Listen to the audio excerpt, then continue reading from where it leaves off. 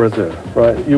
Where do you grow up? I was born in Brazil, and I came to England when I was 8 years old. I went to England when I was 8 years old, but I go back as often as I can. Yeah. What was the reason for moving to Britain?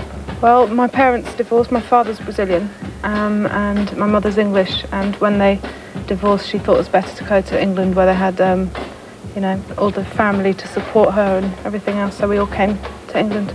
You also lived sometimes in. You're also living sometimes in France. Yeah. Do you know where your home is? Well, I feel at home when I'm travelling.